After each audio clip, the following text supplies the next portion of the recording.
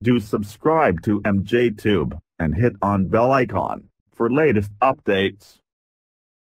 Hey guys, welcome back again. I'm MJ. In this video I will show you how to completely remove or delete Gmail or Google account from your Android phone. I will show the easy step. Just go to your phone setting and then go to accounts. Here tap on account, then tap on Google. Here it will show you available or active Gmail account. So I want to delete this last account, so tap on it, open it, and then first you can unsync all this thing of the sync by this.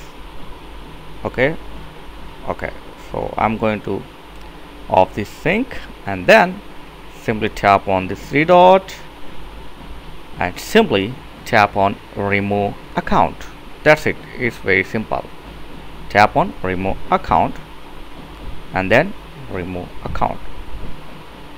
This will completely remove your account from your Android phone. So thank you for watching. Catch you next video. Please like, share and subscribe. Thank you guys.